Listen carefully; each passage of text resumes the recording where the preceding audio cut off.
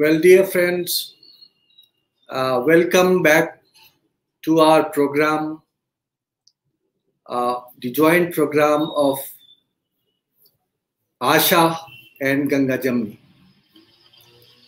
As you know that each week we pick up two themes, one from our shared past and another a study of our sources.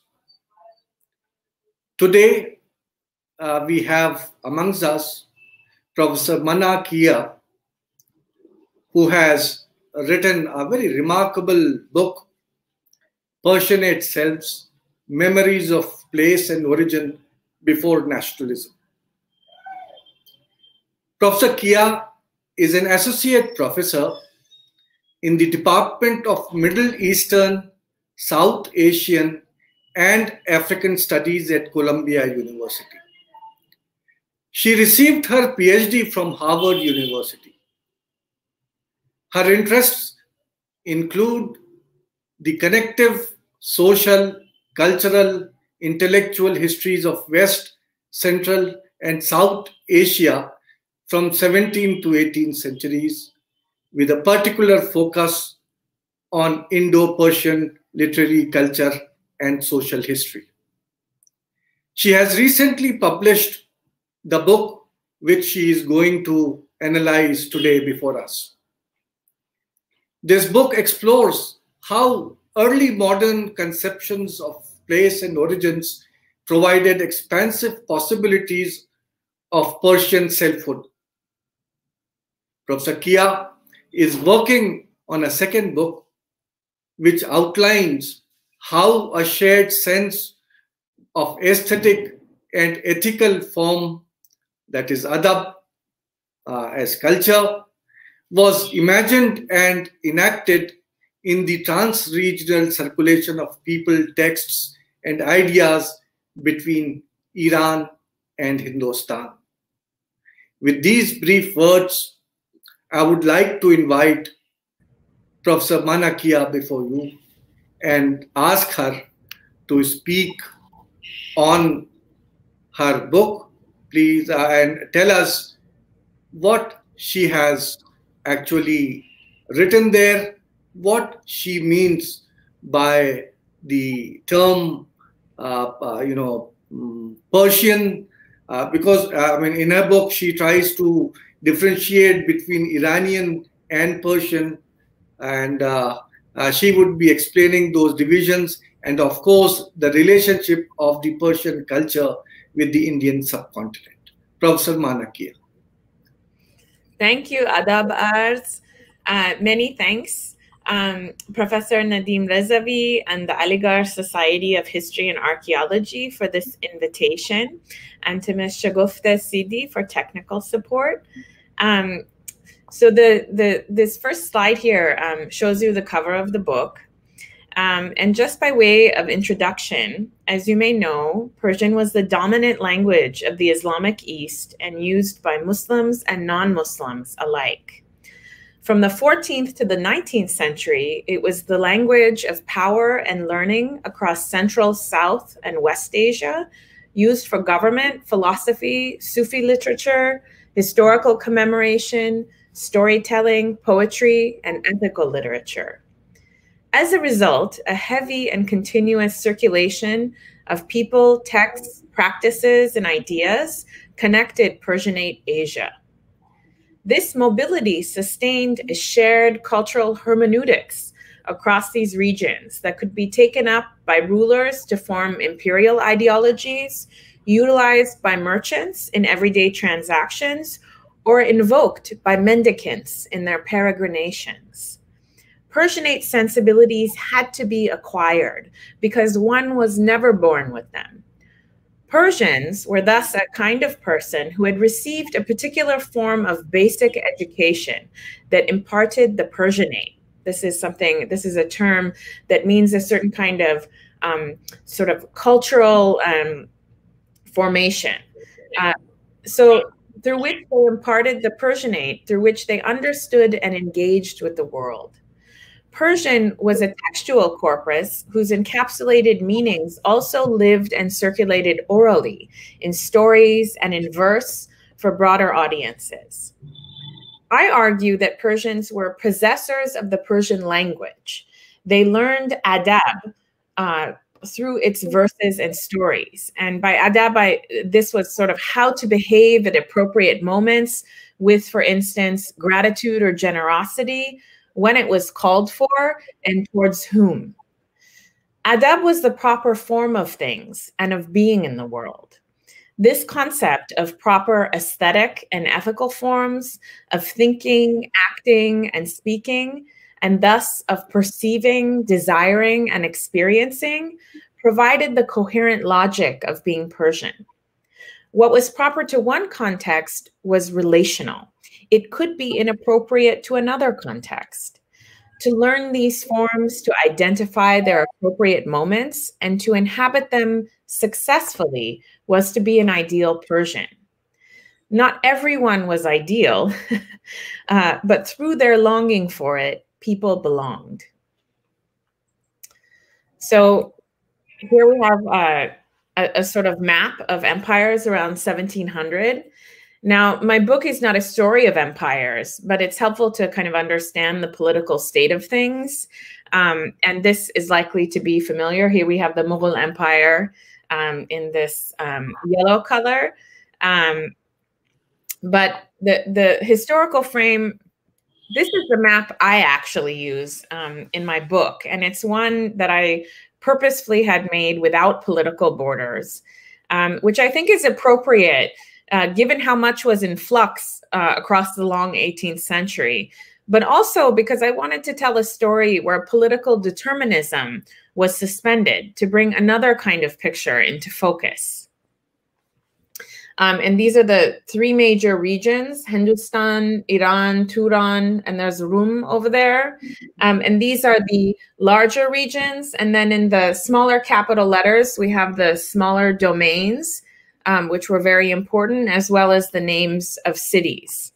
And this is mainly the names of cities that I mention in my book. There are obviously many more, but not all of them would fit. So now the cover of my book is a picture of Humayun and Tahmasp's first encounters, right, of Timurid and Safavid kings and their entourages. And what are usually called Mughals, I call Timurids, which were actually their family name. And I do this for a reason I'll explain a bit later. So while my book is not about kings, this was a scene that was repeatedly remembered in the centuries to come in a variety of accounts for various reasons and in particular ways. The adab required by this relationship, depending on how it was depicted, was a site for political and moral claims.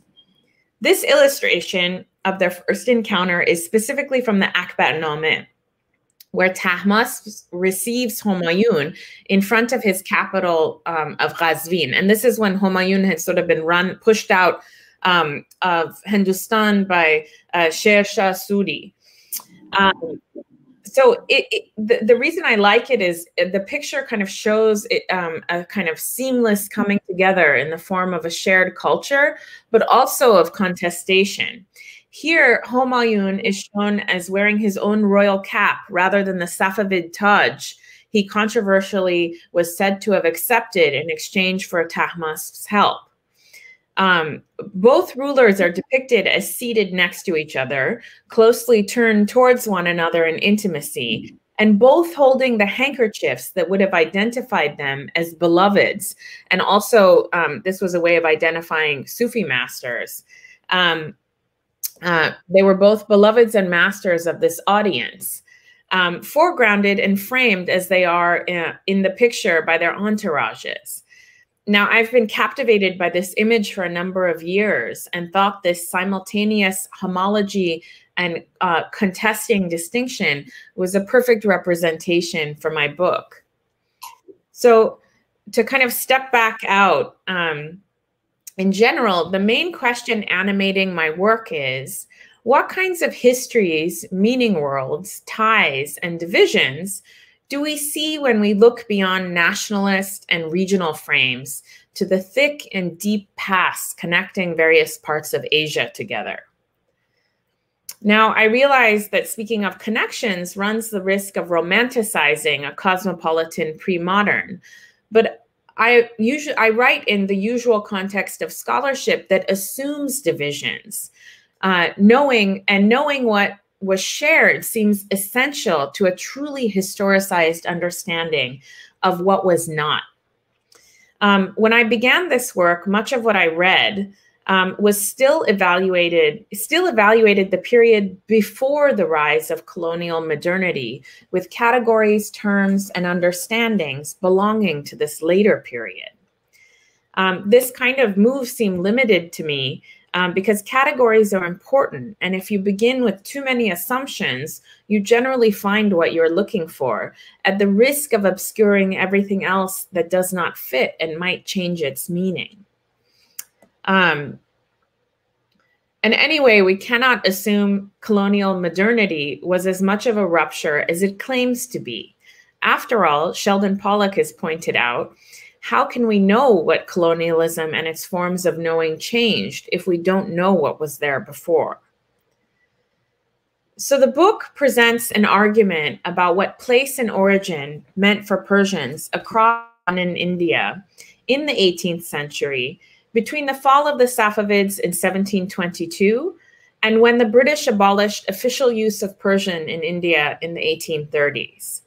Specifically, I outline how the expansive and multiple notions of place and of origin allowed for a range of possibilities of collective affiliation, out of which the pre-modern Persianate selves grew.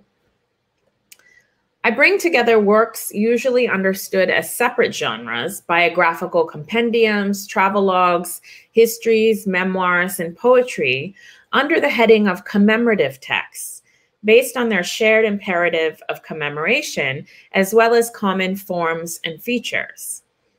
The same overarching logic of diversity, of difference legible as coherence, govern the range of possible conceptions of place and origin.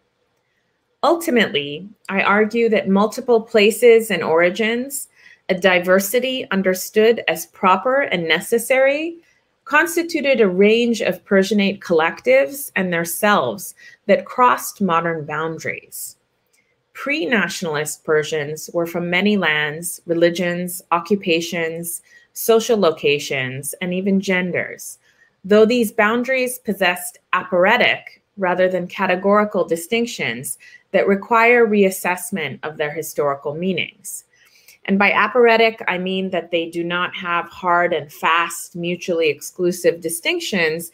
They are interpermeable, and they are distinct even as they're connected.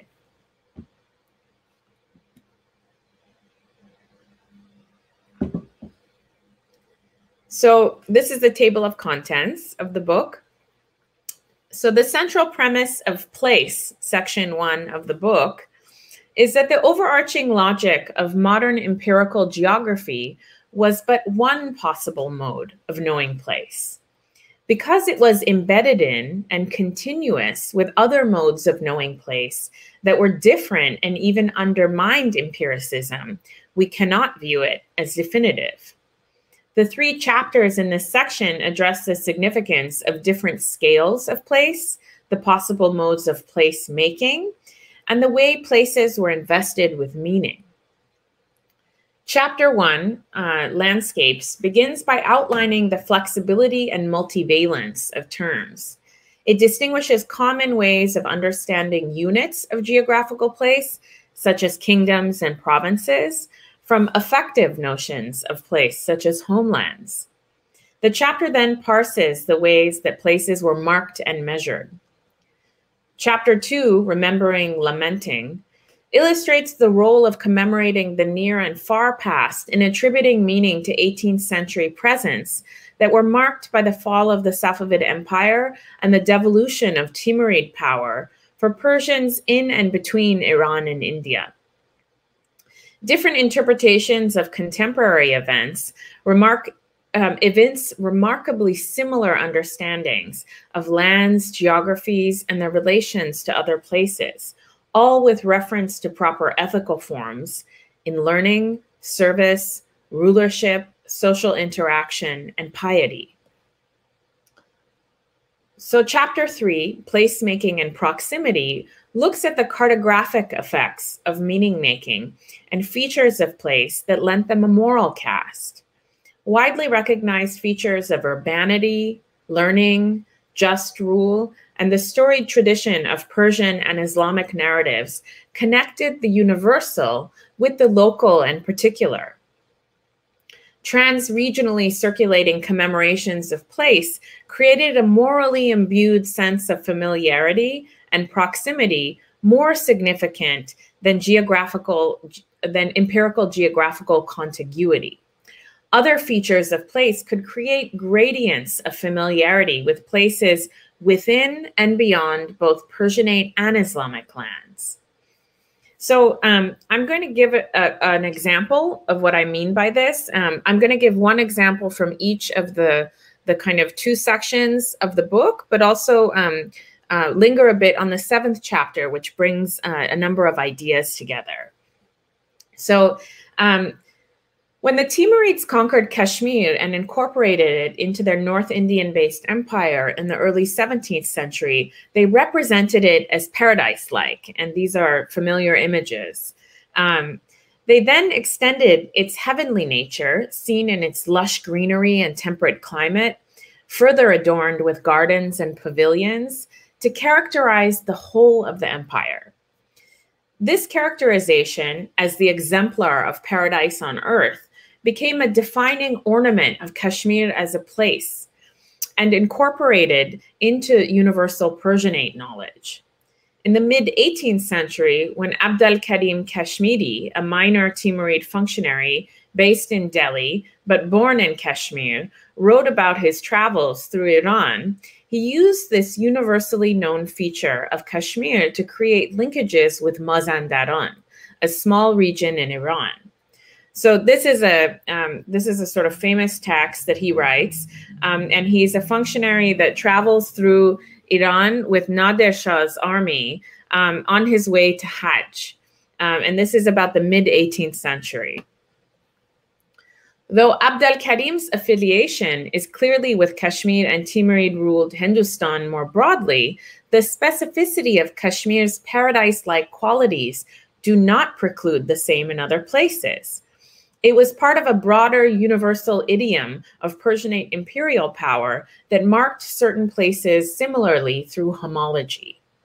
One parallel between Kashmir and Mazandaran allows us to ponder what the center might have been in an early modern Persianate context in which millennial sovereignty was simultaneously claimed by Safavid and Timurids. In his account, local knowledge is something he sifts through, sometimes incorporating, sometimes rejecting, according to more transregionally recognized knowledge about Mazandaran. He begins his account by stating, "It has been heard from credible people that in the past, because of the great number of trees and abundant undergrowth, the way to Mazandaran from Astarabad was extremely inaccessible, and travelers had complete difficulty coming and going. Because the Safavid dynasty, especially Shah Abbas, was nobly filled with a desire to regularly visit Mazandaran, they therefore uprooted the trees along the way and built 12 halting stations on a road made of stone and mortar. At every halting station, they built a structure so that it would not be necessary for a tent, because of the fact that rainfall becomes quite heavy there, as is the case in Bengal. This is local knowledge, the previous state of the passage between Astarabad and Mazandaran, the changes wrought by the erstwhile Safavids, and information about the climate, which he likens for his audience to Bengal, where many of his immediate readers in Delhi would not have been to either, but would know as a place of heavy rainfall.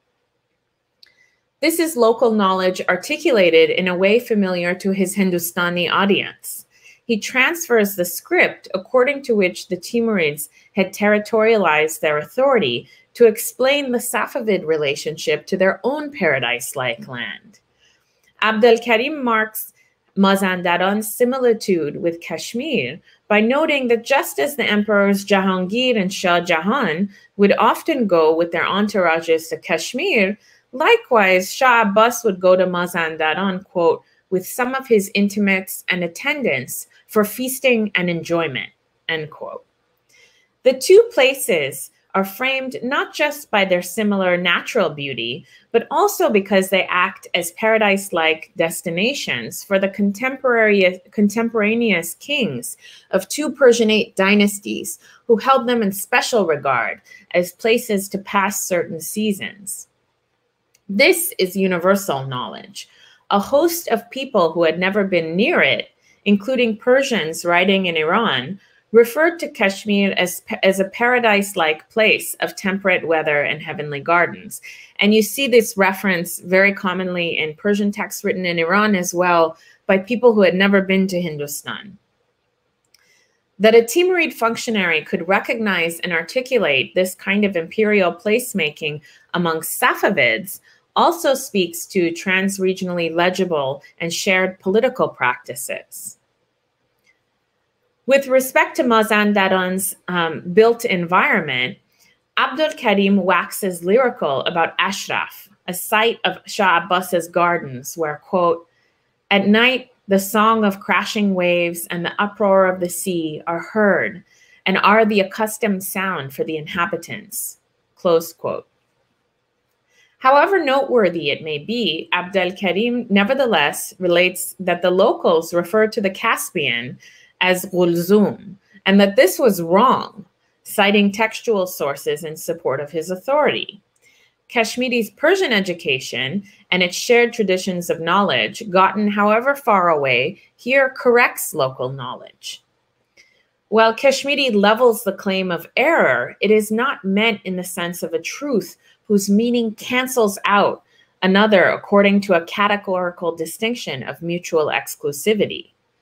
Following a commemorative tradition of including multiple historical narratives of relative verifiability about the past and its meaning, he still includes this local knowledge as part of what Mazandaran is, in addition to the more universally recognized correct information he provides alongside of it.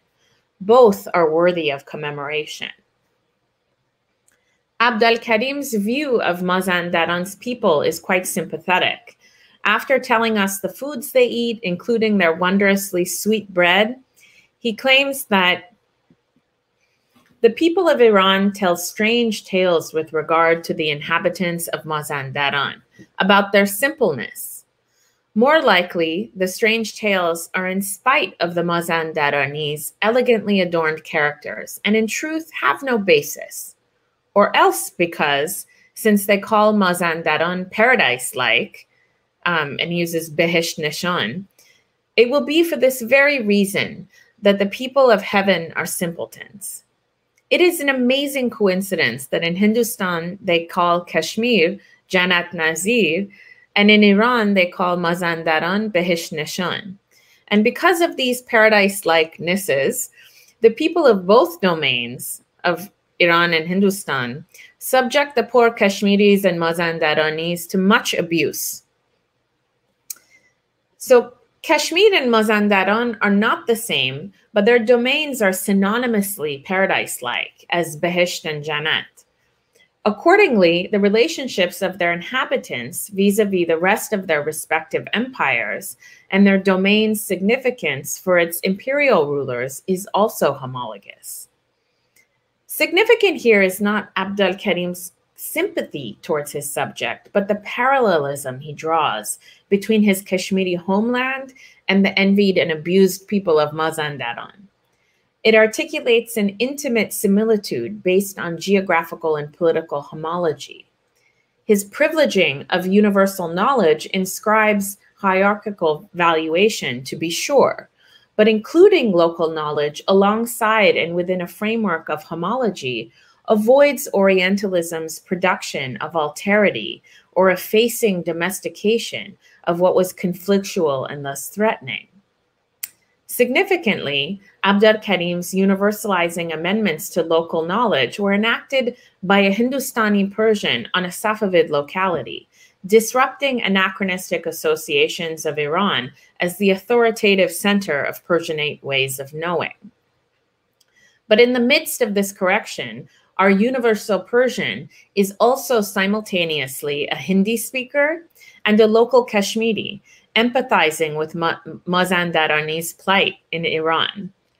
The text reader is clearly in Timurid Hindustan. He provides the names of local flora and fauna in Iran, and then their local Hindi equivalents. For all that Abd al-Karim treats Timurid Hindustan as his Persianate center, his implied reader also has a locality, which he addresses by translating Iran's local knowledge into a Hindustani vernacular. Both scales of local knowledge, that of the smaller domain and of the imperial realm, in turn lie easily alongside transregional universal Persianate knowledge. According to Persianate geocultural understanding, certain places like Kashmir were understood to be paradise-like whether or not an author had been there or the place was within the smaller or larger domain to which they were affiliated.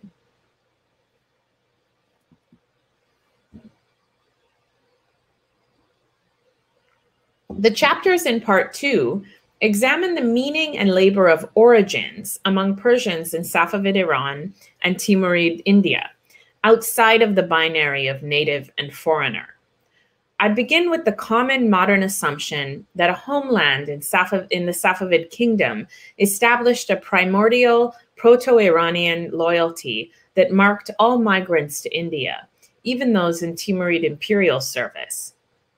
Modern scholarship possesses limited conceptual means by which to understand origins outside of mutually exclusive categories taken to be definitive of affiliation. Place is given prominence along with religion, nationality, and ethnicity. As with place, I argue that modern categories are either not definitive or else entirely inappropriate.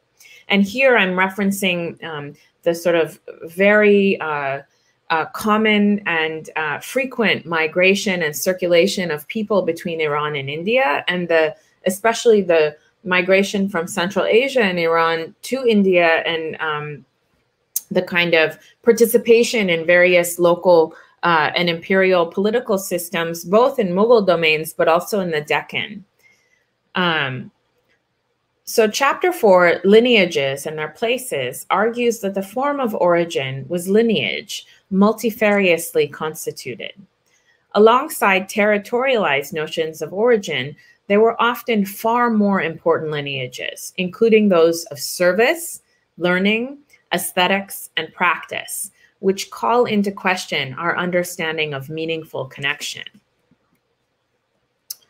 So let me provide examples from two 18th century Persians writing in Aurangabad. And here I'm referencing Azad Bilgrami's biography of Murshid Qoli Khan, demonstrates the way learned lineage fits into the overall story of origin. And here we have lineages of places lying alongside natal lineages, along with these other kinds of lineages that we're a little bit less used to understanding. So, quote, his original name is Mirza Lutfullah. His father, Haji Shukrullah Tabrizi, entered Hindustan from the land of Iran and established his residence at the port of Surat. Murshid Qoli Khan was born in Surat in the year, I'll use the 1684, after he had arrived at the age of cognition. He was at the service of Agha Habibullah Esfahani, one of the established men of learning resident in Surat, who was one of the senior students of the prominent Safavid scholar Agha Hossein Khansari. Born in Surat, Murshid Qoli Khan had links elsewhere. He was a son of a migrant from Safavid domains and educated by another migrant in Surat, who was the student of one of the most illustrious late Safavid ulama. The benefits of this kind of service included location in a learned lineage that appears across Timurid domains. The other half of the entry mirrors these exalted origins with details of illustrious patrons and high positions in Bengal and Hyderabad. Here, late Safavid learned lineages are rooted in the Persianate sites of the subcontinent. Learning and service were amongst the most important lineages that commemorated origin. In the preface to his Tazkireh, or biographical compendium, Golerana, Lakshmi Narayan describes himself as, quote, pen-named Shafiq Aurangabadi, who from the beginning of eternity has His Excellency Azad Bilgrami's brand of servitude on his forehead. Writing in Aurangabad, he identifies himself as Aurangabadi, which, when uttered in that place, seems to indicate an immutable and autonomous native identification. Yet Shafiq is speaking to an audience broader than his own locale. He calls himself Aurangabadi, speaking to Persians from elsewhere or in another locale. He introduces himself with a proper name, a pen name, and a place name moniker before distinguishing himself as literally marked by his teacher. Sayyid Ghulam Ali Azad Bilgrami is the noted poet, scholar, and participant of the prominent Naqshbandi Takya of Aurangabad. Shafiq's relationship with his teacher is a lineage of knowledge, part of his origin. Later in his biography, before any mention of his own birth, he narrates this story. Shafiq, pen-named Lakshmi Narayan Mathur, the author of these places, is of the Khatri Kapur people. His grandfather, Bhavani Das, accompanied Alamgir's camp from Lahore to the Deccan. He laid the colors of settlement in Aurangabad and entered into the relationship of service. He achieved great honor in this work and came to be possessed of children. His middle son, Rai Mansaram, who is the father of the author, was 10 years old when Bhavani Das gathered his things for his last journey. The father was educated in the shadow of Lala Jaswant Rai's affection, a man who is both a grandfather and qualified in science and learning. In the time of Nawab Asaf Jah, he was appointed to the deputyship of the administration of the 6 districts of the Deccan, and until the time of writing, he continues in this work for what is now 40 years. The deceased Nawab Samsamuddole Bahadur Aurangabadi, who was unmatched in his day in sociability and beneficence, in the days of his deputyship, granted him a mansab at the request of His Excellency Azad Bilgrami. Favored with the deputyship of the paymastership of the Deccan, he incorporated service to the dervishes with service to the nobles. He always observed the manner of conferring the kindness of favors, and my father accomplished both forms of dignified service according to all the necessary customs. Shafiq's origins are in terms of what we would call jati, not a term he uses, and paternal ancestry, alongside and intertwined with lineages of teachers and patrons. His origins and their names, Khatri Kapuri, Lahori and Aurangabadi, imperial and paternal, come together to make him a Hindu, a Timurid administrator, and a Persian man of letters. Prominent in this story is his father's mastery of adab as social ethics appropriate to his location in imperial administrative service, a product of many other relationships. Mansaram's perfect enactment of the expected customs of conduct towards all kinds of people, from the masters of the hidden world, dervishes, to those of this manifest world, nobles, indicate the basis of Shafiq's own learned potential as a master of adab. Shafiq's account of his origins is typical in its primary emphasis on genealogies and in the specifics of his occupation. In the midst of these origins, place appears but does not alone constitute origin.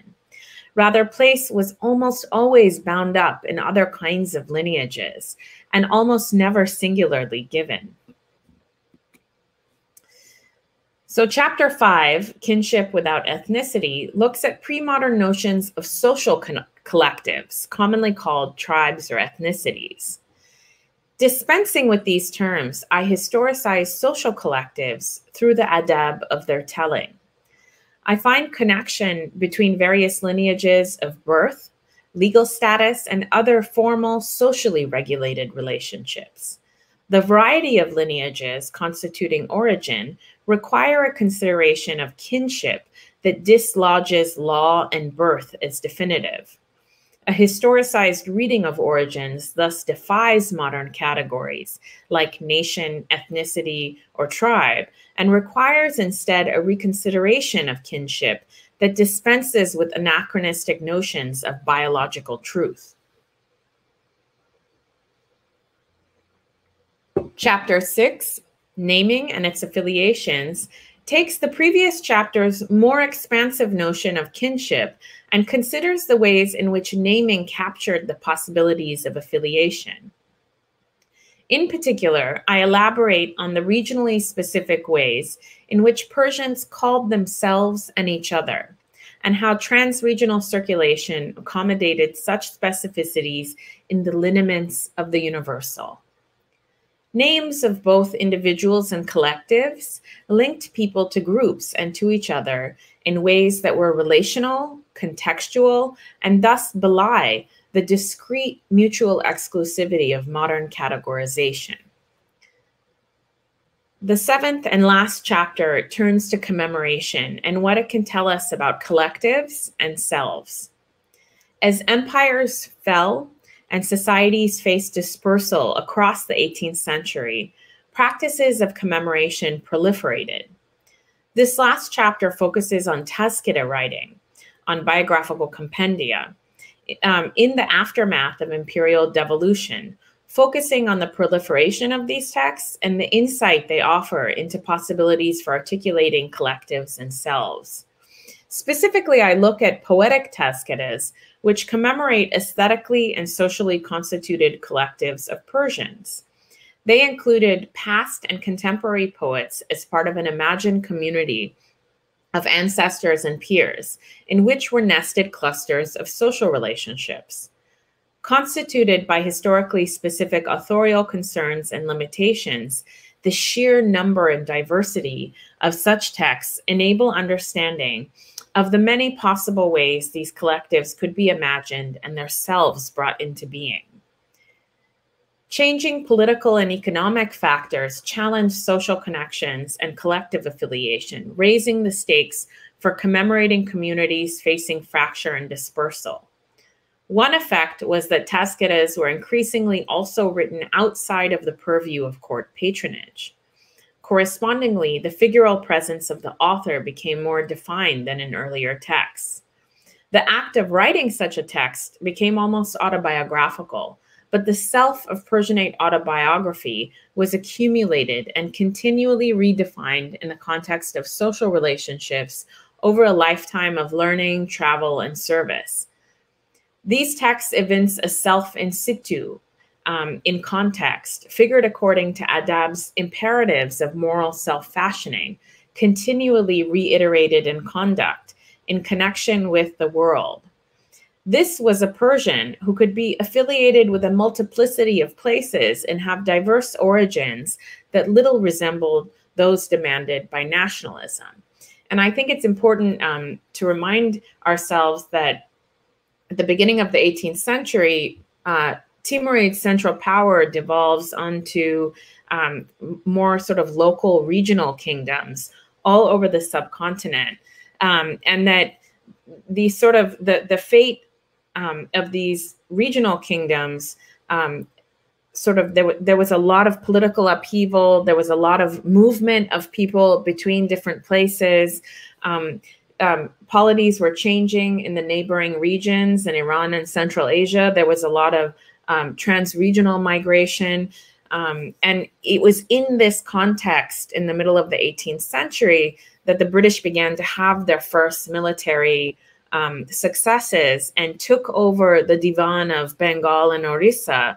And they sort of, for a time, began to kind of be one of these regional kingdoms, taking over the Nawabate of Bengal, before they sort of began, over the decades that followed, to flex greater and greater power over the subcontinent.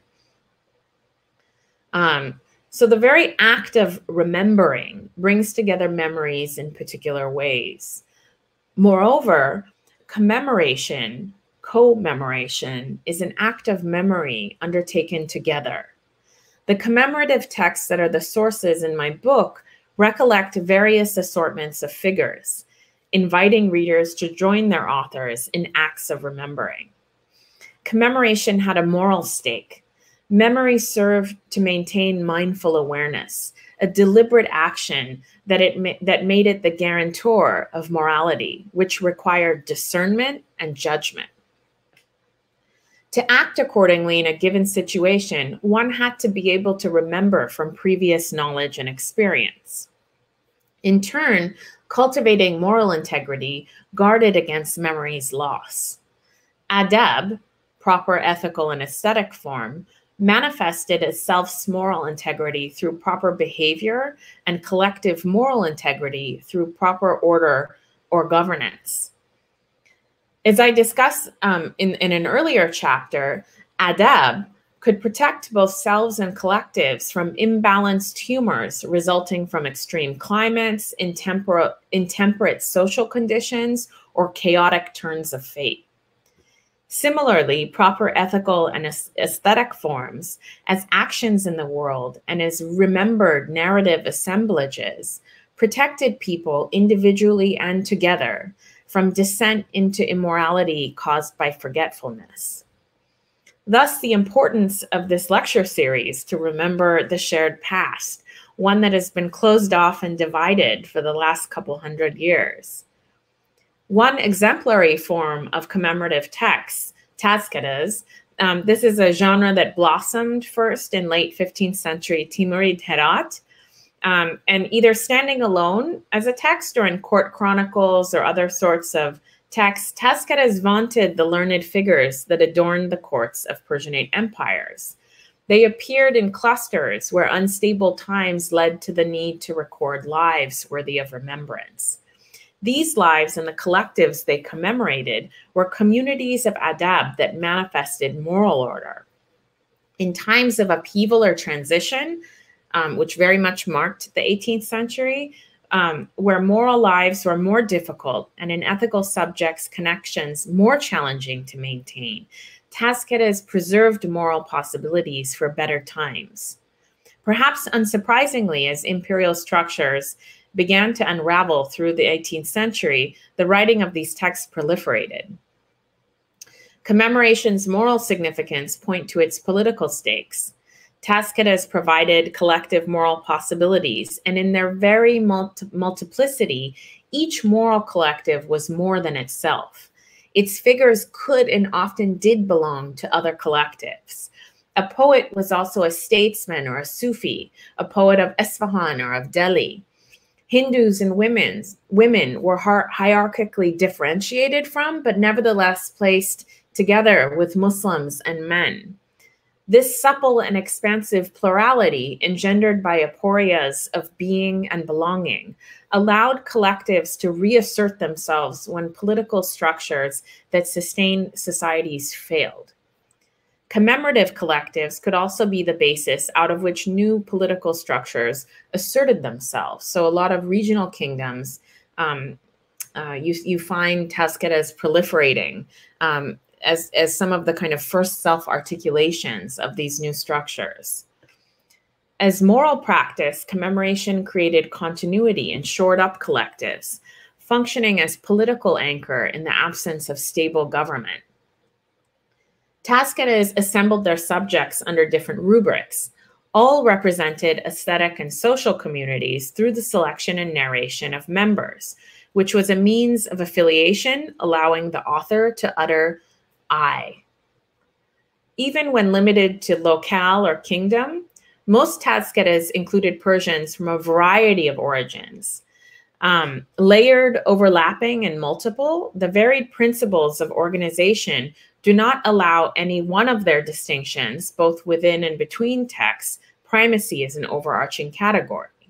Now, the poetic taskere was just one type, but knowledge of poetry and ability to compose linked a wide variety of occupational classes and social positions.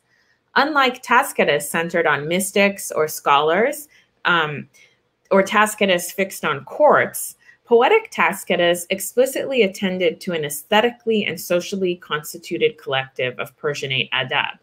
And this included the learned and the literate and the elite, but also people of more modest positions who may never have circulated within courts themselves.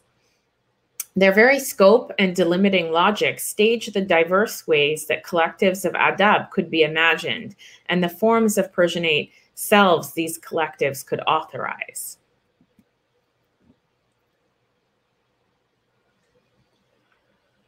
So we're coming back to Lakshmi Narayan. So his commemorative project exemplifies the expansive potentials of community. Gole Rana was written in Aurangabad and offers a vision of the way geographically located collectives fit together in a broader Persianate space. So I'm going to refer to him by his takhallus, as Shafiq. Shafiq describes his tazkere as concerned with, quote, versifiers born and raised in Hindustan, meaning, quote, those nightingales for whom the flowers they sing among is this garden, close quote. Among those he commemorates are Moghols, and this is a term that referred to people whose fathers or other ancestors migrated to Hindustan from Iran and Turan. The text is divided into two sections, the first on Muslims and the second on Hindus, and he includes an entry on himself in the second section. This commemorative focus may at first seem to reinforce the idea that Hindustanis are by definition born in Hindustan. To understand the place of these versifiers of Hindustan, however, we need to consider his larger commemorative project, of which this was the middle installment. Shafiq was also the author of two other tazkeres, Chamanestan Sho'ara, on Rikhta poets, and Sham Ghariban, concerned with, quote, people who came to Hindustan from elsewhere, close quote.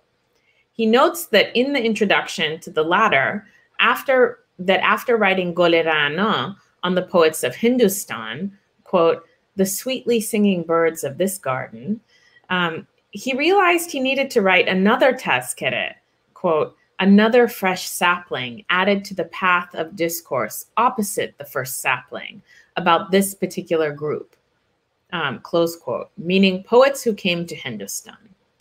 So different kinds of collectives adorn the space of Persian discourse, Hindus and Muslims, poets born here, and those who came from other Persianate regions. Place or lineage was not determinative, only multiplicity was overarching. From near or far, the distinction is not necessarily hierarchical. He says, quote, the first of the high ones who entered paradise-like Hindustan is Adam, close quote, whom he calls the father of mankind and a poet. His original residence was heaven, and though there is debate about where he alighted to earth, Shafiq cites the Quran's account as authoritative and provides an interpretation of the relevant verses to mean that he alighted on Sarandib, Hind, or the Ceylon of Hind. And from there, he lived until the end of his life. So this is a common story repeated in Persian texts since at least the 16th century. But with Shafiq's ability to versify it according to the Quran, its traditions of interpretation, and Arabic philology in general, a mode of narration is connected with his origins, particularly with his teacher, the noted Arabic and Hadith scholar Azad Bilgrami. So Gole Rana presents a collective organized by birth in Hindustan, even if subdivided into those who are, quote, poets defined by Islam, and those who are the versifiers defined by idols, close quote. Persian has other words for idol, but Shafiq uses the word asnamiyan or sanam, which is the word used for beloveds in poetry, connoting that they are as beautiful and worthy of devotion as asnam or idols. Besides the sophistication of its rhymed pose, this articulation offers a parallel. Mozunan literally means those who harmonize, as in writing in metered verse, and noqte pardazan literally means those who make subtle distinctions. Both qualities are integral to composing verse and are often used as synonyms for poets. Together, they are the two apparatic qualities necessary for verse, its substantive subtle points and its formal harmonious arrangement. Their adjectival counterparts, Hindus and Muslims, articulate the verse of Hindustan, distinctly but together, according to the epistemology of Persianate adab. Shafiq can represent these two groups in a single tazkere called Gol Ra'na, fresh flowers, and envision it as a beautiful new shoot placed on one side of a garden path, facing another sapling, the counterpart tazkere of poets who came to Hindustan from other lands. Both plantings are in addition to Shafiq's first tazkere of Rikhda poets, called Chamanistan or Verdant Meadow, also written in Persian, as a mini plot ensconced within this larger garden of discourse. The garden space is Persianate Hindustan, though its path wends through other gardens as well. In its soil grows Persian and Rikhda poets, born here and born elsewhere, distinguished by their idols or their Islam. Not all lived out their lives in Hindustan. Such rigid exclusivities were unnecessary. Mughal was not the ruling dynasty's family name. That was a European innovation, but a name for a migrant and their descendants who came to Hindustan and stayed. Mughals are split between Shafiq's two tazkeres of Persian poets. All Mughals were Muslims, and though some were born in Hindustan and some elsewhere, both groups, Mughal and Hindustani Muslims, along with Hindus, are included in his tazkere of Rikhda poets. Shafiq's tazkeres show us collectives connected by separations that seeped into one another. Their shared space, Persianate Hindustan, is imagined as a garden made up of multiple faiths and birthplaces. Mughals grew from both beds along the garden pathways. Included is the great poet Sa'ib Tabrizi, who returned to Iran after only 7 years in Timurid domains and became indelibly associated with the Safavid Shahs. But his patronage and social ties to Timurid men of power is also commemorated as part of Hindustan. Shafiq occupies a different section of this garden. He was not a contemporary, but commemorates himself as part of the same larger space of adab in Hindustan, even as the garden contains those of Iran. Tazkeres remember, but not in our historical sense. They remembered those who could write poetry according to the stakes of their present times, of a collective and its selves. Those selves were Persians, but Persian was not people from the place called Persia solely in European languages. Nor was it an attained truth for an individual or even a collective. It was a self that required continual and communicable identification. Instead of Persian as an identity, we can consider adab as the mode by which Persians identified. Narrated according to the adab of being in the world, tazkeres and their enactment of the third person as self were one way Persians said I, though never alone. So as I hope is made clear, Persianate Selves makes a claim for what it meant to be Persian before nationalism, but it also addresses itself to the violence and exclusions of modern nationalist politics and the limitations of its forms of knowing. Ultimately, my contention is that we cannot find our way out of the conundrums of the present by only looking within modern limits. I wanted to look at an earlier time when ways of seeing and being in the world were different, not to return to them, but as inspiration for imagining new ways forward from where we are today. So that's the book. I'm interested in your thoughts and questions.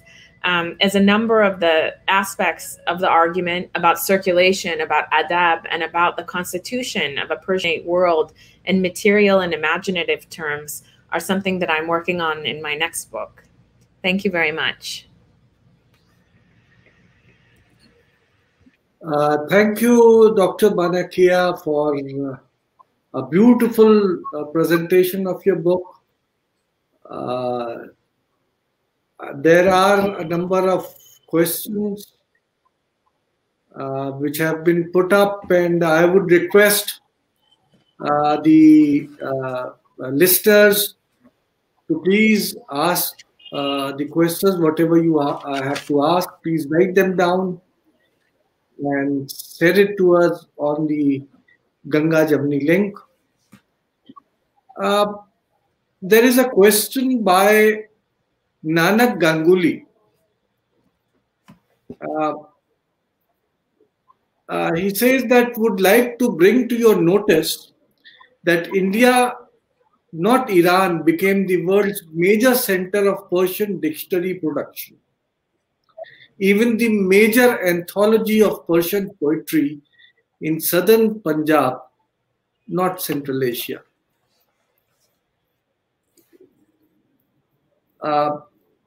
Probably, I mean, that's a common knowledge. And to add to what Nanak Ganguly has written, to all those who are listening before Dr. Kia replies or explains, I would just say that possibly the number of Persian texts and manuscripts compiled in the Indian subcontinent was much more larger than they were ever written in the territory which is known as Iran.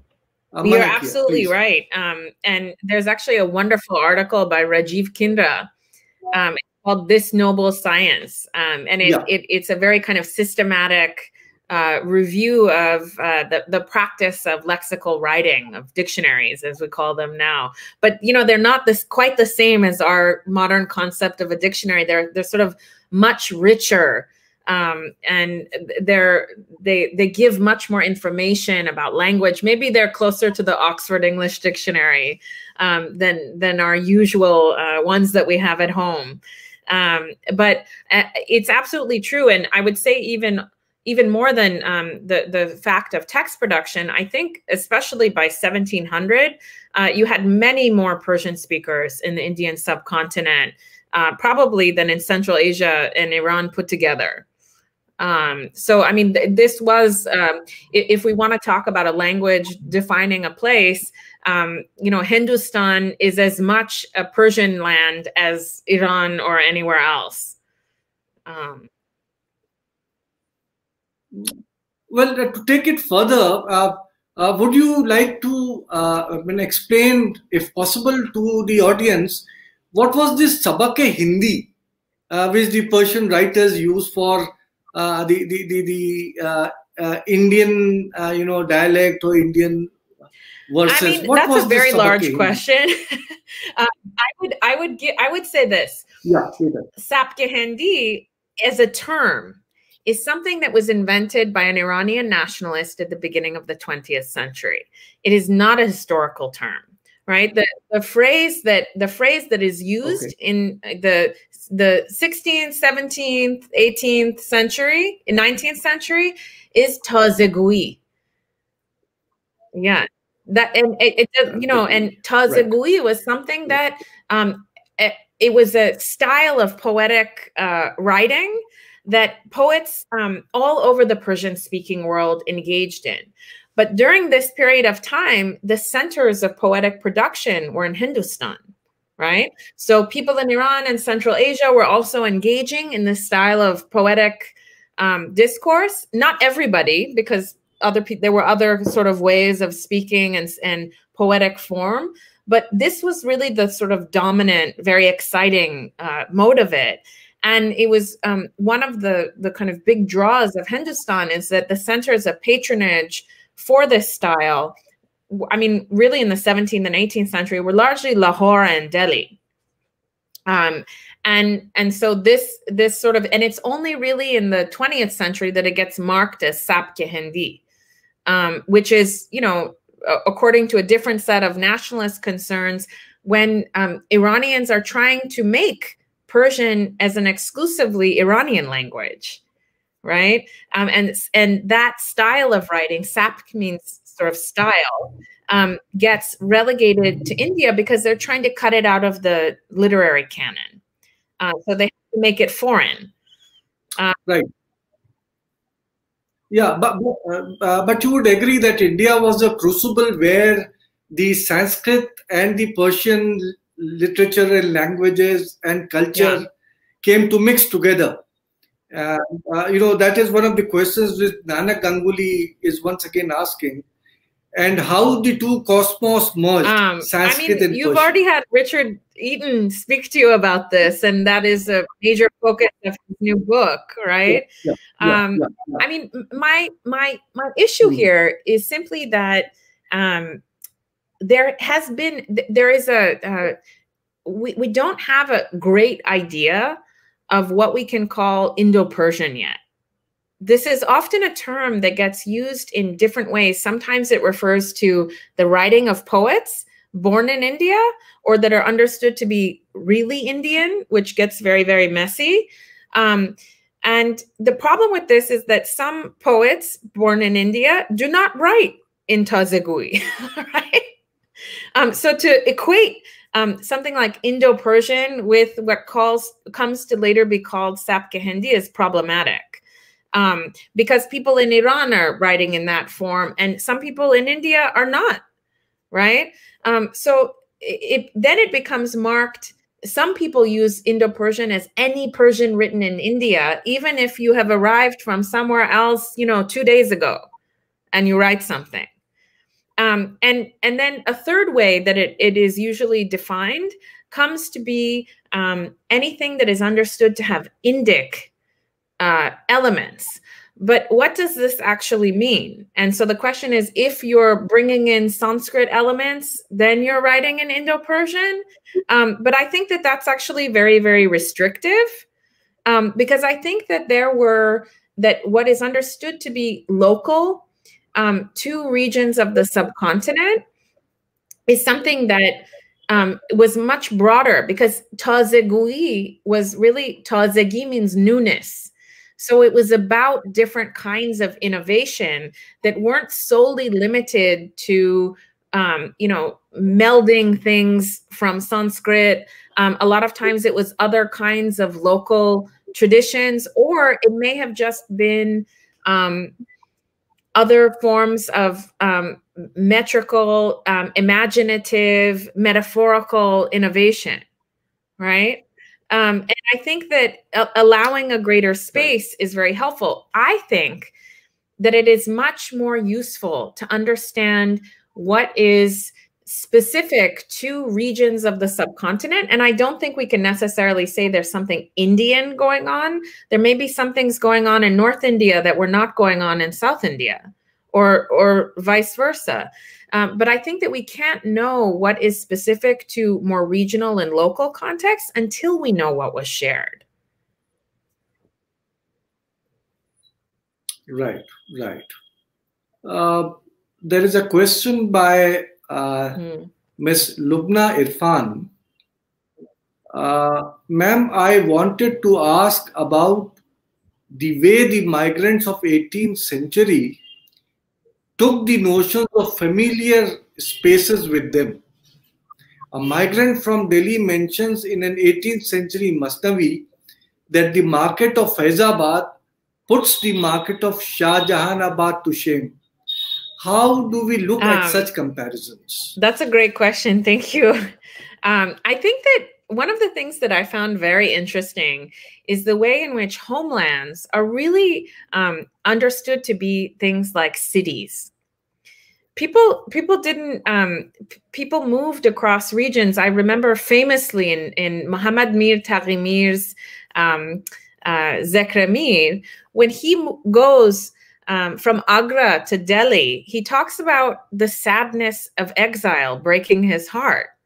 And this is not what we usually associate with leaving home and being in exile. But I do think we need to sort of take that seriously and understand that when people are going, from Delhi to Faizabad, I mean, there's also a kind of political and moral sense going on, right? In the 18th century, Delhi is under amazing number of attacks from the mid-century onward, whether it's Nadir Shah or Shah Durrani, right? And there was a very acute sense of Delhi kind of being in a diminished state. And there was a kind of migration of people moving outward to regional centers. But there was also a defense of Delhi going on, right? And so one of the things that you can see is a lot of kind of competitive evaluations of places that can take place over this affiliation with homeland, right? Or the current homeland, which could have been Delhi, and somebody going to Faizabad and saying, no, no, no, or vice versa, right? So, I mean, I think it's important. It doesn't really make sense if we're thinking about a national space as much, but it makes sense if we sort of understand that, yes, they could be of Hindustan and also be of their particular smaller homelands. Right. There's a question by Ashok Mathur. What has been the reasons that Hindustan or India assimilated Farsi as a language more than any other civilization for that matter? I mean, this is a question which I think many people would be asking. I'm taking the question to be about how and why does Persian become so important in India? I mean, it's not happening to India alone, yeah? The language that we understand as Farsi, it kind of comes out of, it is primarily spoken in places in what's now Central Asia and Khorasan, the Eastern Iranian domains, and a little bit Afghanistan too. And about 1,000 years ago, when the Abbasid Empire begins to decentralize, certain regional sultanates at the eastern edge of it begin to use Persian as a sort of court language. And this begins with the Samanids and the Ghaznavids, right? And the Ghaznavids come into India. And very quickly, Lahore, they conquer the Punjab, and Lahore becomes their second capital. And during this period of time, it's really a sort of language of regional rule. But after the Ilkhanids, the Mongols come and wipe out the Abbasid Caliphate, they, in the sort of 100 years that they're ruling, over the course of which they do convert, but not until quite late, they begin to fashion Persian into a language which, after their rule kind of disintegrates, Persian takes on the status of a kind of imperial language and of a transregional lingua franca. And it begins to circulate in a particular way, so that when a lot of it becomes a kind of language that a lot of new polities in the aftermath of Mongol rule adopt for their administration and their court language. But it also becomes, because something else that happens in the aftermath of the Mongols is the rise and proliferation and ubiquity of Sufi orders. And these orders also begin, being a Sufi master and being able to compose texts and poetry in Persian become very closely linked activities and statuses. And so with Sufism and with the arrival of Muslim dynasties in the subcontinent, but also across Central Asia. You know, when you start having Central Asia, especially in the kind of deeper regions, undergoes a conversion at the same time that you know, Muslim rulers are arriving in India, and the Persian language travels with them. Right. There is a question by Dr. Sayyid Ali Kazim. He teaches at Aligarh Muslim University. The question regards Shah Abbas's annual visit to Mazandaran. Mm-hmm. Was it about being Firdaus's Amin, or to tell the Ottoman to stay in their limit, as these areas had always been targeted by Ottomans? It's a sort of a political question, which is. Yeah, I mean, the Ottomans never made it to Mazandaran. The sort of contested areas were more the Caucasus and what's now Azerbaijan. And Mazandaran was actually where his mother was from. Shah Abbas's mother was from Mazandaran, from a sort of local ruling family. And that's kind of his, at least this is how it's attributed in the sources, that he was filled with the desire to go back to this paradise land. And he built the infrastructure to allow that to be possible. But the Ottomans, I mean, a lot of the border wars between the Ottomans and the Safavids, it never arrived in. Mazandaran is directly underneath the Caspian. So that's a little bit further east than they ever made it. There's a question from Jamia Millia Islamia, Rohma Javed Rashid. Dr. Rashid asks, you have wonderfully detached the category of Persianate from its modern geographical connotations. My question is, how aware were the people of Iranian origin of this kind of categorization? I say this because I find the likes of Hazin and Behbahani very aware of their distinct Iranian identities. Thank you for that question. I do talk about Hazin and Behbahani in my book, and I have looked at their writings very closely.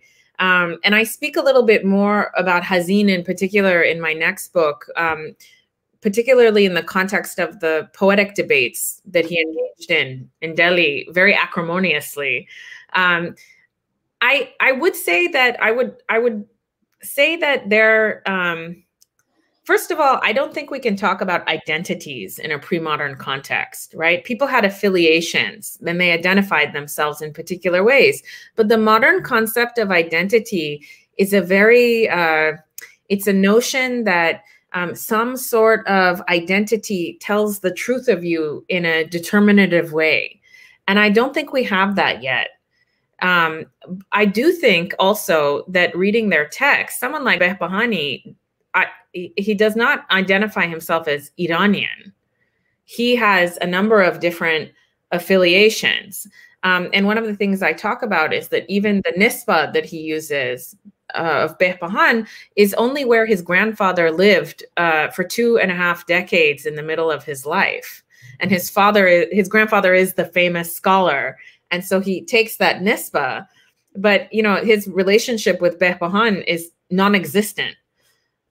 He himself is born in Kermanshah and travels around a lot. One of the things I do find in his writing, for instance, Ahmad Behbahani is a Shi'i mujtahid that comes he circulates through Iraq and Iran, and he comes to Hindustan and he stays for 5 years, and he travels to various regional centers. But one of the things I find, he marries, you know, he has relatives in Bengal. But one of the things I find about his writing is that he will curse other Shi'i Iranians in Hindustan, and he very much lauds the actions of his Hindu students. And he does this because the thing that is most definitive for him is not nationality. The thing that is definitive for him is their adab. So the Iranian he curses is somebody who betrayed his master, who was somebody in Tipu Sultan's army, right? And the person that he praises is his student, his Hindu student that he has been reading Akhlaq Naseri with, who comes to visit him after he's been robbed and is very, solicitous of his well-being. So to me, that seemed much more important than their Iranianness, and which is not, Iranianness is something that they don't necessarily talk about, even if they talk about places in Iran. Right. There's a question by Zainab Vani. Dear ma'am, do we have poems, particularly in Masnavi form, written by poet Saib Tabrizi, similar in nature to Kashmiri poems of the 17th century? As we know, many of his contemporaries and even his patron in Hindustan, Zafar Khan Ahsan, wrote poems of this genre in Masnavi form. I'm not sure which Masnavi poems of 17th century Kashmir you're speaking of. Are we talking about Saghinames or... I have to say that I'm not familiar enough with his corpus outside of ghazals to really answer that question. But the sort of place to look for the scholar who is the kind of prominent Sa'ib Tabrizi scholar now is Paul Lozensky, who would be the one to know about this. But I'm sorry, I'm not sure. Mehru Jafar asks, South Asia has had deep contacts with pre-Islamic Persia. How much of Farsi in pre-Islamic times was spoken in India before the arrival of Persian Muslim warriors and scholars? So the language that we understand as Farsi now in English is referred to as New Persian, even though it's not very new. And it's something that is understood to have emerged after Iran was conquered by and converted to Islam. And it's a distinct product of a kind of interaction of Middle Persian, which is written in a totally different script and is really quite different. It emerges out of the interaction between Middle Persian and Arabic. And so there wasn't Farsi as we know it now didn't exist anywhere before Islam. And the earliest New Persian writing we have is actually, I think, dates from the 8th century, and is actually written in Judeo-Persian, in Hebrew script.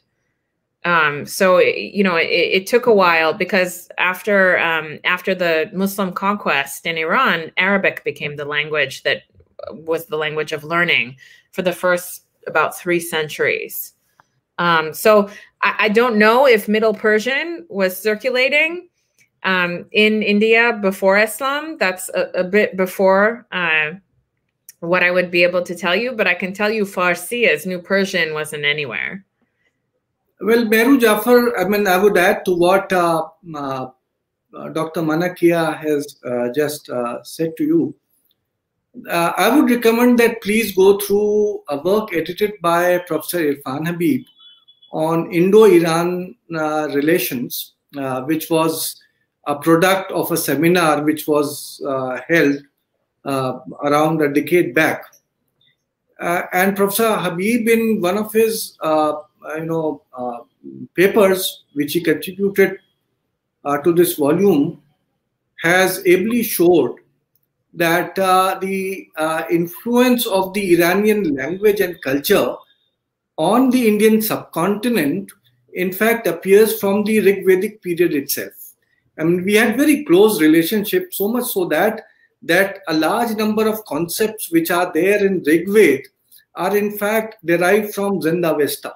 The terms, the concepts, even in fact, some of the, because both these languages, Sanskrit and the old Persian in which Zend-Avesta were being written, were sister languages. So in that particular book, I mean, Dr. Manakia is tracing the history of this from 17th to 18th centuries.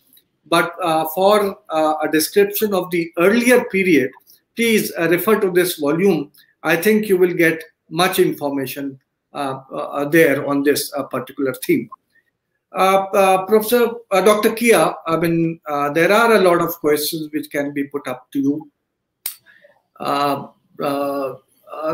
For example, there is a question, could you elaborate more on Lakshmi Mathur, which Ashok Mathur is asking.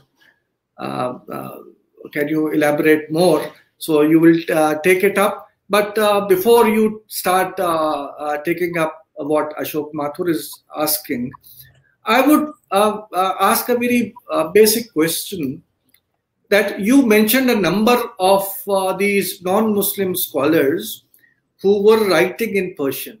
Mm-hmm. They were part of the Persian adab, as you rightly pointed out. For all practical purposes, they were writing using that language, they were using that culture, they were part of it. But then, what was their self-perception?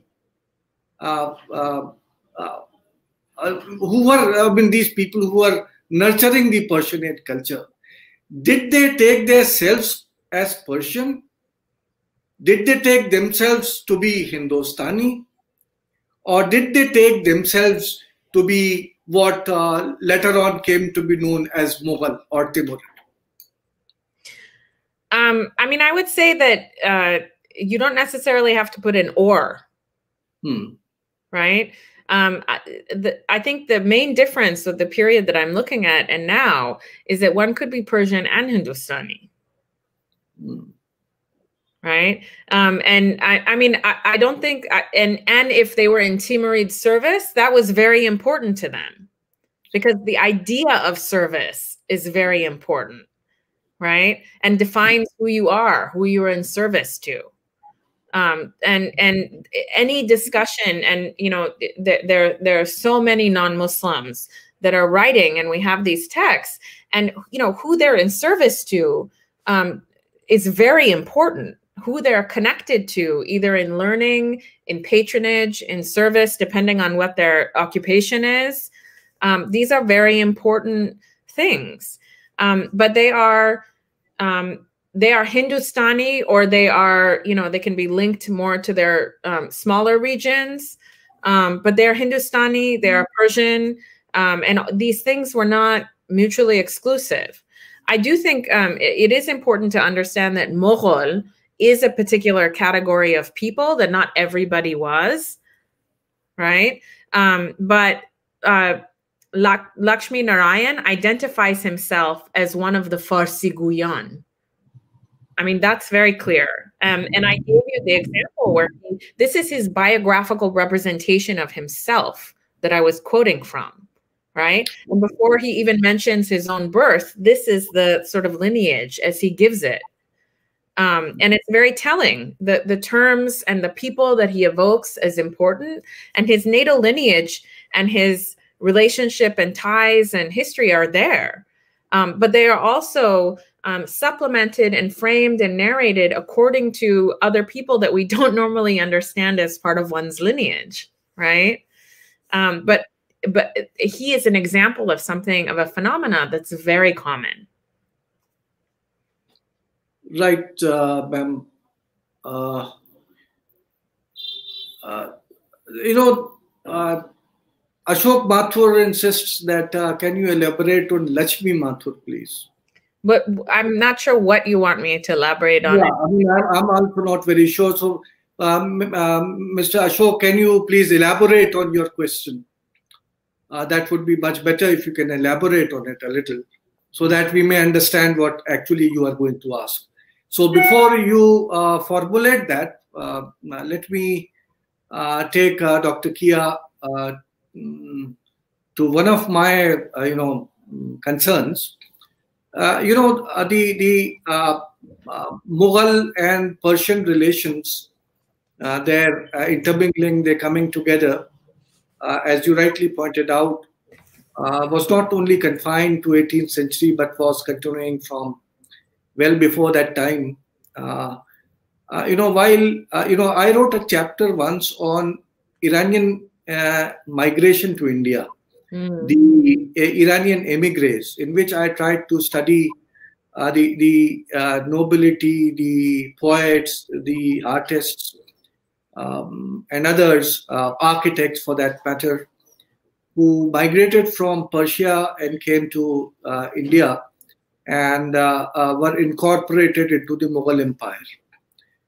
Now, during the period of Jahangir, I found a reference. I'm sorry, I'm forgetting the actual source from where I got this passage.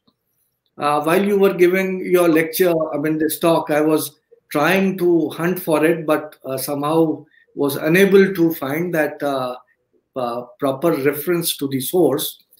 But there is a dialogue which goes on between a person, Zainul Beg, who was the Persian envoy to the court of Jahangir, and Abdul Latif Abbasi, who was a protocol officer who was assigned the duty of receiving this ambassador. This ambassador, along with this protocol officer, were at the tomb of Akbar. And, there's a very interesting description where the protocol officer is in fact telling the ambassador how to, pay obeisance at the tomb. What was the comportment while visiting the grave of the emperor? Incidentally, both Zainul Beg, naturally being the envoy, the Persian envoy, and Latif Abbasi, both of them were of Iranian origin. Latif Abbasi had also migrated some time back, some decades back and the ambassador was not considering him to be Iranian enough. And there's a dialogue which goes on between the two, which highlights the difference between those who had migrated from Persia earlier and those who are very recently coming from Iran. For example, I just quote a passage. Then he, that is Zainul Beg, asked, "Where do you hail from?" And the protocol officer, Latif Abbasi, said, "I am a Baghdadi by origin, but my birthplace is India." And Khwaja Muhammad Mirak is a Mashhadi. He said, "Baghdadi is called Iraq-e-Arab, and the term two Iraqs is well known. Are you two in fact from Iraq?"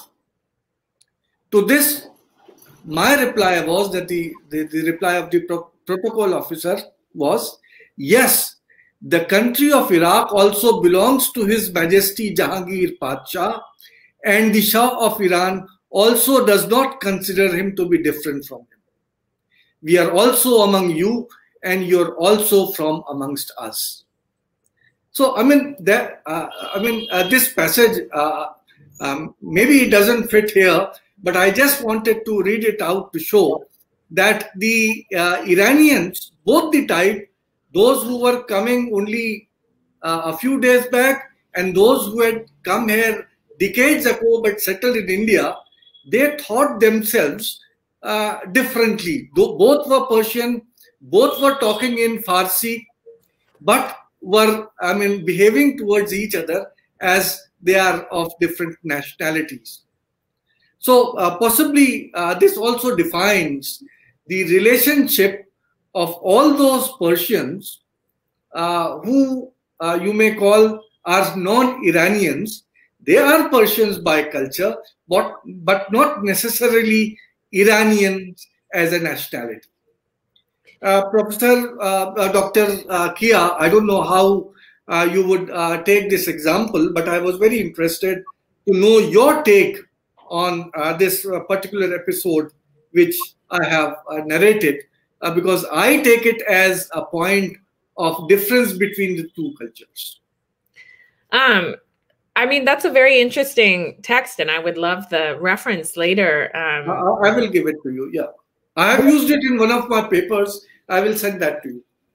But the thing is I was actually struck by him saying that we're the same amongst you and you amongst us. I mean, that's what I mean in the beginning of my talk when I said that there's a kind of simultaneous, there's a kind of competition, because what you're speaking of is also an imperial context, right? And we know, for instance, there's the famous paintings that Jahangir commissioned with himself and Shah Abbas, right? And you know, there is a kind of imperial rivalry that is taking place, and these are an envoy and the royal protocol officer. So there is also some rivalry being articulated there, but you can also think about that as a kind of political rivalry. And if we pull the frame back, the articulation also of what's going on, I mean, that's being done in imperial terms. But there's also this thing about how, you know, we are amongst you and you are amongst us. I would say that this is an internal rivalry to culture, right? And that we can't equate political rivalry and cultural separateness. Yeah, exactly. Right? Political and cultural are two different aspects, which, and it's all too easy to kind of link them together, because in a certain sense, that's the way it is in our world of nation states, or it attempts to be. But I actually think that if we suspend that linkage, we can see that there's other things going on there, that there's also a commonality being articulated. Well, are there any other questions? If they are, please put them up on the screen. Yes, this is one of the paintings which you are referring to. Yeah. And very symbolically, you know, the Indian Mughal emperor is on the lion. The poor Abbasid, the Safavid ruler is on a sheep, a lamb. The Mughal emperor is hefty, he's taller. And the other one is a little, you know, suppressed. But then both of them are in that golden halo. Yes. Shah Abbas also commissioned similar paintings. Yeah. You know, in his paintings, his mustache is much bigger than Jahangir's. Right? So these are competitive, you know, but they're still sitting together in the same match next to one another. Yeah. So, are there any other questions?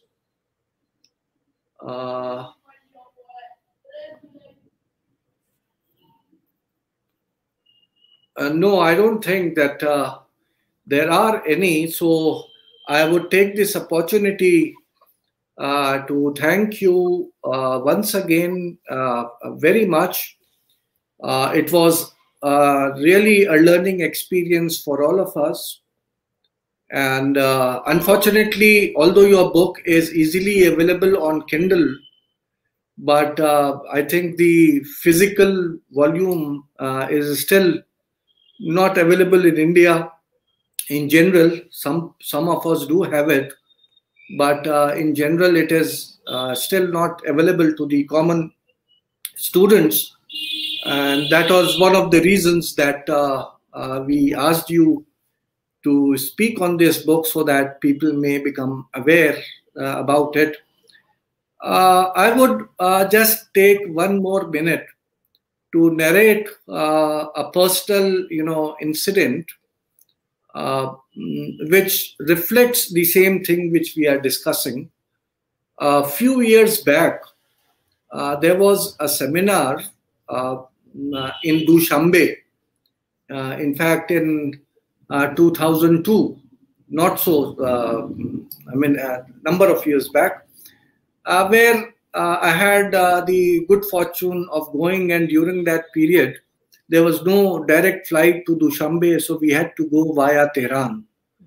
I was accompanied by a number of Indian historians. Amongst them was one of my teachers, Professor Zilli. Ishtiyaq Ahmad Zilli, who is a very sound scholar of Persian language as well.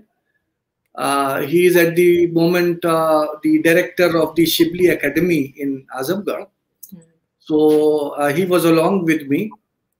So we had to go from our hotel to Tehran University, where just before the Tehran University gate, there are a number of bookshops.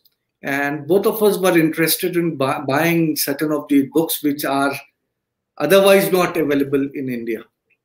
So I stopped a taxi wala and asked my Ustad, Zilli Saab, to converse with the driver and explain where we have to go. And Zilli Saab, for 2-3 minutes, spoke in Persian. And it was such a Persian that I was, in fact, admiring my Ustad, that he's speaking so fluently, so well. I was, in fact, admiring him.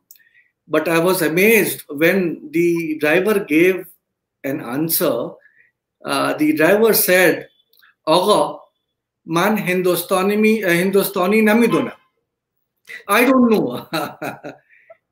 Then we realized that Professor Zilli, being a person who had worked on Mughal sources, was speaking that classical Persian, a Persian in which books like Akbarname had been written.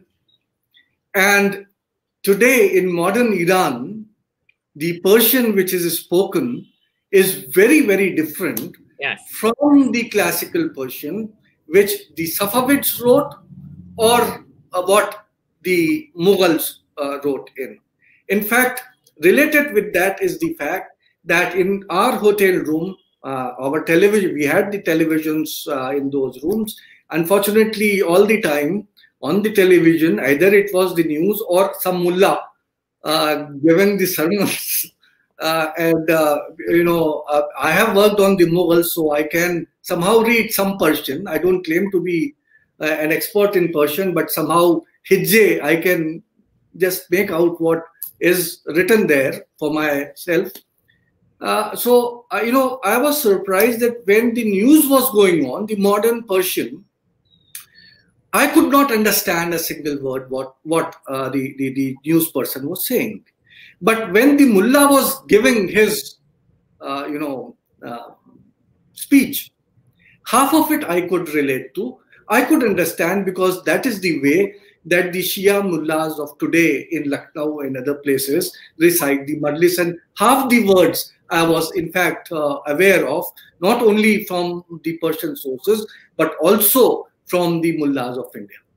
So, the language, I mean, naturally you are talking about the 18th century. Today, we have forgotten all traces of the Persian which was known in India. There's hardly anyone who knows Persian. But whatever Persian, the scholars of India, even the talaffuz is very different.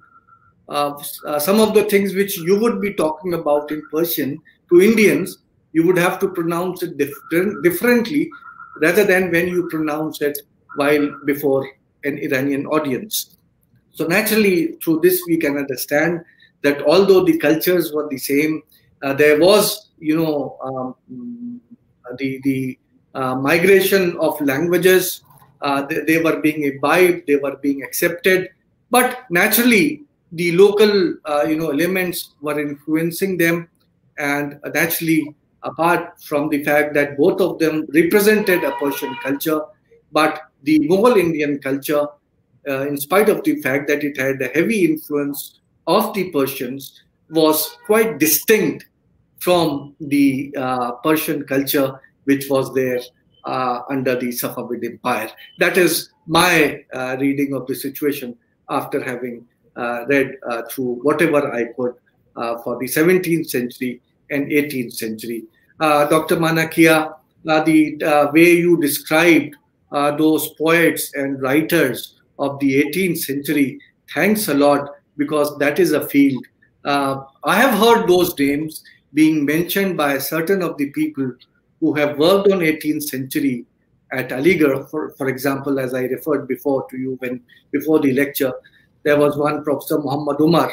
He had written a book on 18th century culture, Mughal culture of 18th century.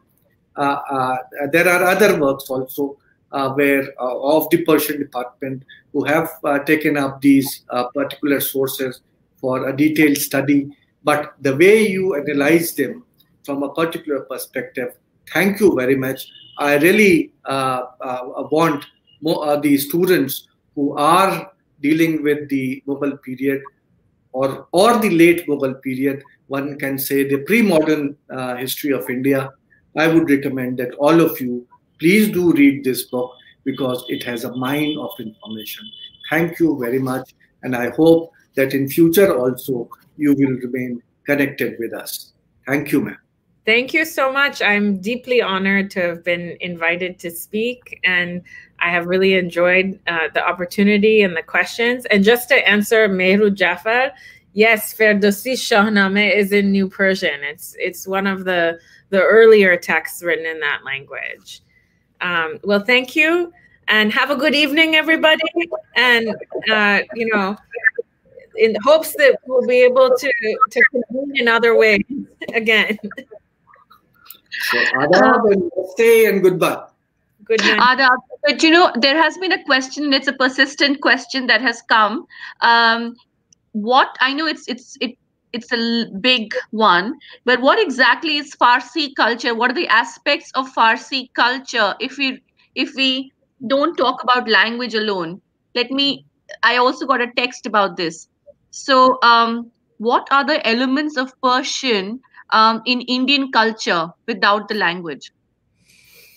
I mean, one of the reasons Persianate is a helpful concept is because it allows us to think outside of the Persian language too. And one of the arguments that I make is that at the root of Persian, the sort of way I conceptualize it is through the concept of adab and in the particular ways. Now, many of the basic stories that came in Persian also were translated into other languages, into Hindustani, into Punjabi, into Bengali, into a number of other languages. You know, we can think of Layli Majnun. We can think of Yosef and Zulekha, for instance. You can think of the kinds of things that sort of circulated, ideas that circulated. But adab, right, a certain idea, adab, is an important concept. And I think that does also circulate beyond the Persian language and all of the things that constitutes. But I'll leave it there because that is a very big question. Well, to once again end it, there is yet another question which Mehru Jafar had asked. Yeah. She says biryani is part of the Persian culture in Hindustan, but I would like to remind Mehru Jafar that in India, biryani is basically a rice preparation. In some parts of Iran, biryani is something which is only meat and no rice. So there are, yes. Oh. So there are, borrowings, but sometimes the terms remain the same, but the things start changing much. I had, in fact, Dr. Kia ordered a biryani in one part of Iran, and I was surprised when I got, a bread with kebabs on top of that. And when I said, no, I didn't order this. I ordered biryani. He said, this is biryani in this particular region. I mean, I have to say that there is a great deal of regional variation in Iran. There are places where there is no rice. It does not grow, right? And I think that goes also for things like language and pronunciation. Before the 20th century, before mass media, the pronunciation of Persian within the regions of Iran were wildly different. And you can see this actually in the lexicographical literature in different kinds of taskedas. They say so-and-so grew up in Mashhad and his Persian is ruined. And this is somebody writing in Araq Ajam, and so there are, that sort of variation of pronunciation, I don't think is necessarily a massive difference between Iran and India, insofar as before the modern era, you have differences within larger kingdoms, right? These are empires. Right. So that variation is just part of it. And you can still definitely see that within Iran with food. When I've traveled, I was born in Tehran, but when I've traveled to other regions, I'm routinely confronted with food that is unfamiliar to me. Exactly. Well, I think we should end here, because otherwise there would be question after question. So there's no end to that. Let us leave the questions for another session. We would actually request Dr. Kia that when you write your other book, please do share it with us. We would be really interested to learn more about it. And do visit India sometime after this pandemic, because we would like to host you at Aligarh. Thank you very much. It would be my pleasure and my honor. Thank you. Good evening. Good evening. Good night. Thank you, everyone. Bye-bye. Thank you. Thank you, everyone. Sir, would you like to announce the talks next week? Well, next week we have a number of very interesting lectures which are due. For example, we have on 27th of November Professor Farhat Hassan, Literacy and the Shaping of Manuscript Culture, Problems in Reading of Mughal Sources.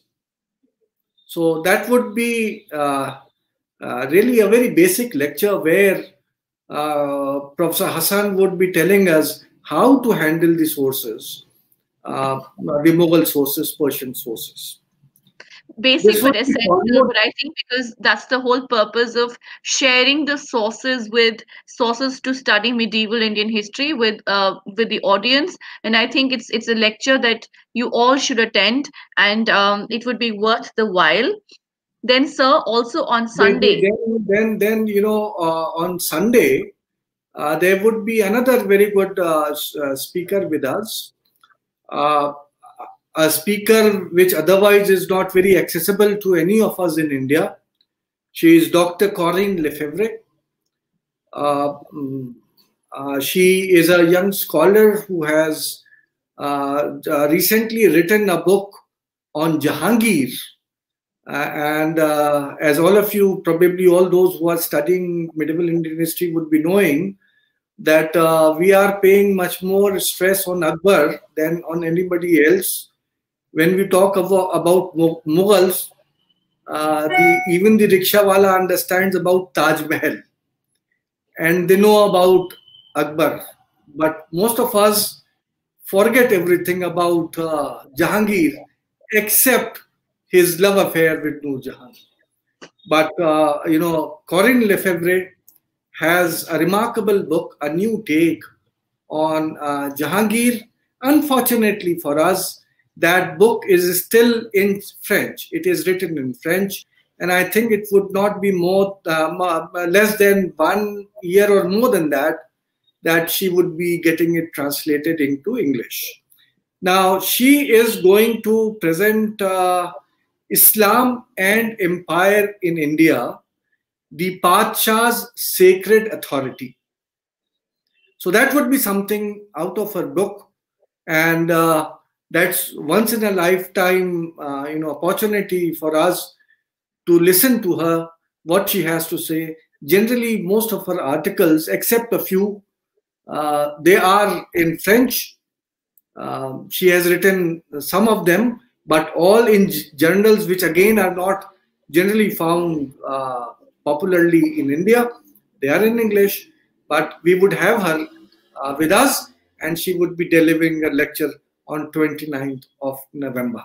So these are the two programs for the next week, and I hope that all of you would join in and listen to what these two great scholars have to tell us. Thank you very much. Thank you very much. Please join us on Fridays at 7 and Sundays at 7 for our series on reflections on our shared past and sources of medieval history. So, as Sir said, that this is a rare opportunity to hear a scholar whose books are also not the latest book is not translated yet.